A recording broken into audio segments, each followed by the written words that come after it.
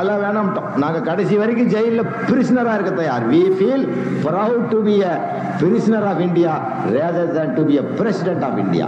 இந்தியாவின் ஜனாதிபதியாக இருப்பதை விட இந்திய சிறைகளின் சிறைவாசியாக இருப்பதில் பெருமைப்படுகிற மக்கள் நாங்கள். அதன் அருமை உணர்ந்தவர்கள். எங்களுக்கு பின்னாடி இன்னும் 100 சிறைகள், 120 சிறை நான் பார்த்துட்டேன். 118 சிறை. காலையில் பிடிச்சிட்டு போவான், மாலையில் விட்டுருவான். எதுக்கு பிடிக்கிறான் அவனுக்கு தெரியாது, ஏன் வெளியே வாரேன்னு எனக்கு தெரியாது.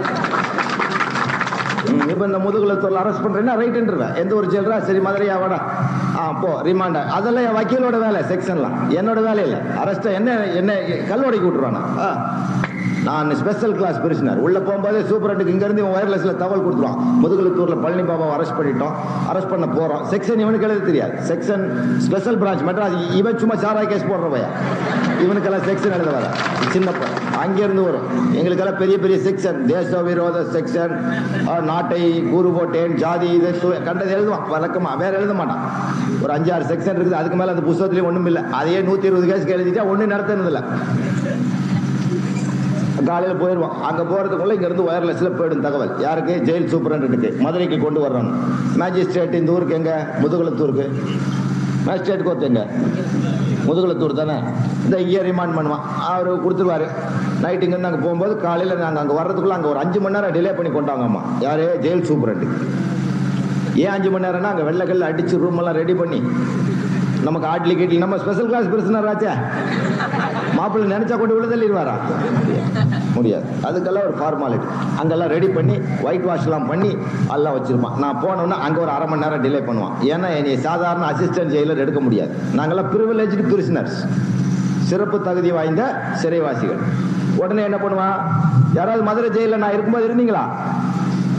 முதுகுலத்தூர்காரங்க யாராவது இருந்தீங்களா? பாவம், நீங்களாம் சப் ஜெயிலோட கதை முடிச்சு போகுது போல இருக்கு. சென்ட்ரல் ஜெயிலுக்கு போனோம். அங்க எல்லாம் நோட்ஸ் எடுத்துக்குவான். உடனே உள்ள விட்டுருவான். யாரு? சூப்பரண்ட் வருவான். வந்தோடனே எனக்கு ரைட் சார், எல்லா வசதியும் இருக்கு. 2 ஆட்லி கொடு. ஆட்லி 2 பேர் ஆயுள் தண்டனை பெற்றவர்களோ அல்லது 3 மாசத்தை சிறை தண்டனை. 2 பேர் சேவ் பண்ண பார்பர் ஒரு ஆள், பார்பர் 3ஆச்சா. 2 பேர் ஆட்லி. ஆட்லி எதுக்குன்னா கூட்ட கழுவம். அப்புறம் சோறு சமைக்கிறதுக்கு 2 ஆள், கிச்சன் குக்கு. அப்புறம் ஒரு மேல் நர்சிங் அசிஸ்டன்ட் 6ஆச்சா. நைட்ல பகல்ல ஃபீமேல் நர்சிங் அசிஸ்டன்ட், நைட்ல மேல் நர்சிங் அசிஸ்டன்ட்.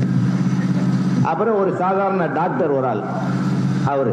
அப்புறம் ஒரு welfare officer, 2 card officer, 3 warden. எவ்வளவு பேர்? 16 பேர். அப்படி நான் ஜாலியா அவங்க எல்லாம் புடை சூழ போவேன், உட்காருவேன். ஒருத்தர் சட்டை கழட்டி கொடுப்பேன், 2 பேர் துணி துவைப்பான், 2 பீடி கட்ட அந்நிய செலவாங்கி அவனுக்கு வீசிடுவேன். அதை வாங்கிட்டு அவன் பாட்டுக்கு பாட்டு படிச்சுட்டே போவான். கைதிகள்லாம் வரிசையா நின்றுவாங்க. யாரை பார்க்க? சிறைவாசிகள் நல சங்க தலைவரான என்ன பார்க்க வருவான். என்ன தலைவரே, ரொம்ப நாளாச்சு உங்களை பார்த்து. அவன் 15-20 வருஷமா அந்த ஜெயில தான் இருக்கான். ஆமடாக்கிட்டு வர முடியல, திருச்சி ஜெயிலுக்கு பிடிச்சி போட்டான். பரவாயில்ல, இன்னைக்கு இங்கே போட்டா என்ன விஷயம்? நல்லா இருக்கியா பொண்ணுசாமி? பொண்டாட்டிக்கு புள்ள வரக்கண்டியா, பிறந்துருச்சா, பேர் வச்சியா? இல்லை சார், இந்த பரதேசி போய் கலெக்டர் எனக்கு பெரோல் விட மாட்டேங்கிறேன். ஏன் விட மாட்டேங்கிறேன்? 1 வருஷத்துக்கு முன் அப்ளை பண்ணியாச்சு, உனக்கு 9 வருஷம் முடிஞ்சு பெரோல் விடணுமே. வெல்ஃபேர் ஆஃபீஸரை கூப்பிட்டு வாடாங்க. ஓடியாருவார். அவனுக்கு பெரோல் இல்லை, இன்னைக்கு விடலையா, சீஃப் ஜஸ்டிஸ்க்கு தந்தி கொடுக்கட்டான்னு. ஐயோ இப்பவே விடுறேன், டக்கு டக்கு டக்குன்னு வேலை அடிக்கும். பொண்ணுசாமி ஊருக்கு பிறப்புறாரு. பொன்சாமி போற வெள்ள அந்த ஹோட்டல் ஒரு 25 ரூபா வாங்கிக்க, பொண்டு புள்ளிக்கு ஏதாவது வாங்கிப்போ. அவன் போய் புள்ளி கொடுத்தான். இன்னொருத்தர் வருவான், அழுவான் கைதி. என்னப்பா இந்த மாதிரி முதுகுலத்தூர்ல நான் வந்துட்டேனுங்க, எனக்கு நான் காரைக்குடியிலேருந்து வந்துட்டேன், ஏதோ ஒன்று சொல்கிறேன், முதுகுலத்தூர்லேருந்து வந்துட்டேன். என்னப்பா என் பொண்டாட்டி இப்படி ஒருத்தன் அடிக்க சொன்னால் உதைக்க சொன்னால் 2 தொழில், நாங்கள் பாவம் வீணா பாலியாக நான் உள்ள வந்துட்டேன், நிறமாச கர்ப்பிணி, சோத்துக்கு இல்லாமல் இருக்கிறான். அப்படியா? கவலைப்படாத, எங்கள் கமிட்டிக்காரன் வருவா, இன்னைக்கு ராத்திரி நான் மருந்து மாத்திரைலாம் வாங்கி பணம் கொடுத்து ஒரு வேலையை கொடுத்து சொல்கிறேன். ஆறுப்பா அந்த சினிமா கொட்டக்கார பாய் ஒருத்தர் இருக்கார் முஸ்லீம், அவருக்கு ஒரு தபால் கொடுத்துருவேன். இந்த மாதிரி அந்த கொஞ்சம் வசதியானவனுக்கு அது இங்கே சேர்ந்துடும். இங்கேருந்து தகவல் அங்கே வந்துடும். அவன் சந்தோஷமா. அப்புறம் நான் ஜெயிலை விட்டு வரேன்னா எப்படி இருக்கும்? ஓன்னு அழுகும். சூப்பரா, நீங்க பொன்னி அரிசி போட சொல்லி, எனக்கு பொன்னி அரிசி எதுன்னு தெரியாது. அங்க உள்ள இருக்க விவசாயி கூப்பிடுவேன், யோ பொன்னி அரிசி எதுன்னு நீ கண்டுபிடி, நான் அவனை கூட்டு போறேன். அவன் இப்படி கையில அள்ளி இதுதான் என் கையில குத்துவான். யோ இந்த அரிசி வாங்கியா? யார் எந்த அரிசி வாங்க சொன்ன? அது தூக்கி போடு. ராஜா வாழ்க்கை. மருந்து பாட்டில் இருக்கா, அவனுக்கு எல்லா வசதியும் இருக்கா, ஏன்டா அவனுக்கு துணி தச்சு கொடுக்கல, ஏன்டா அவனுக்கு மயிர் வெட்டல, ஏன்டா அவன் ஆஸ்பத்திரி கொண்டு போகல, அவனுக்கு ஏன்டா பல்ல புடுங்காம இருக்குது, இவனுக்கு ஏன்டா மயிரை புடுங்காம இருக்கு. நான் தான்டா அந்த ராஜா. ராத்திரில எவனுக்கு தூக்கம் வரல, என்னடா சத்தம் போய்ப்பார், உடனே ஒரு ஆம்புலன்ஸ் வைப்பான். நீ வெளியே இருந்தா வைப்பானா? வைக்க மாட்டான். உள்ள டிஎம்ஓ வந்து பாப்பா, அவனியா டிஸ்ட்ரிக்ட் மெடிக்கல் ஆபீசர் வைத்த வழின்னு ஒரு வாரமா சொல்றான். என்னடா பண்ற, போடா டிஸ்ட்ரிக்ட் மெடிக்கல் ஆபீசர் வர சொல்லு, டிஸ்ட்ரிக்ட் கலெக்டர் வர சொல்லு, டிஸ்ட்ரிக்ட் ஜட்ஜ் வர சொல்லு நாங்க சொல்லுவோம். இங்க கான்ஸ்டபிள் கூப்பிட்டாரு, யாட்டையா கூப்பிட்டாரு ஒன்னையும் சொல்றான். குடியுரிமை நிலைநாட்டப்படும் இடமே இந்திய சிறைகள். அதை முதல்ல தெரிஞ்சுக்கோ. முதல்ல ஒரு ஜெயிலுக்கு போய் ஒரு மாசம் இரு, அப்புறம் இவன் எல்லாம் உனக்கு கால் செருப்புக்கு சமானம். என்னத்தை கண்டு பயப்படுற? ஜெயிலுக்கு போதானே ஒரு மாசம் ஏச அந்த காசி ராமேஸ்வரம் போற மாதிரி போயிட்டு வாடா, கவலையே விடாத. எந்த ஜெயிலுக்கும் போ, உன்னை அடிச்சிட முடியாது. சப் ஜெயில் அடிச்சு போடுவான்.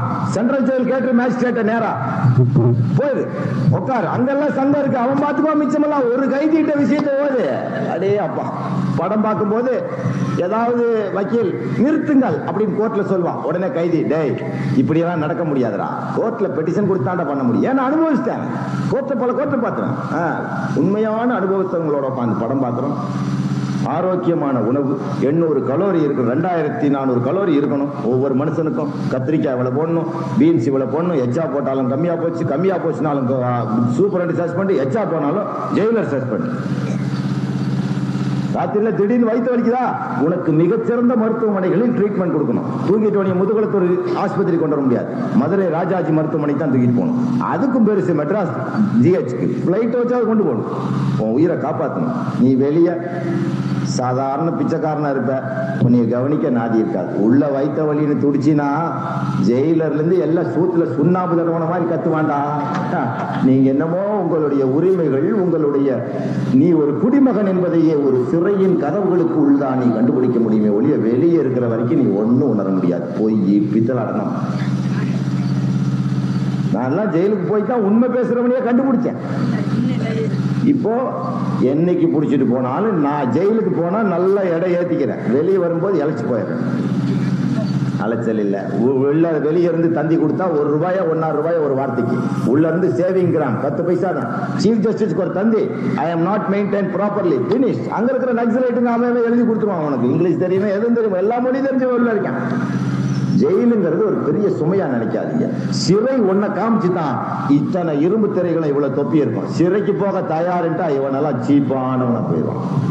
ராத்திரில தூக்கம் வரலன்னு சொல்லி கைதிகள் எழுதி போட்டாங்க சுப்ரீம் கோர்ட்டுக்கு. ஏன்டானா பூட்ஸ் போட்டு டக்கு டக்குன்னு நடக்கிறான் வார்டன். கல்ட்ரா ராத்திரியில பூட்ஸ, பகல்ல பூட்ஸ போடுறான். இந்திய குடிமகன் தூங்குறான்.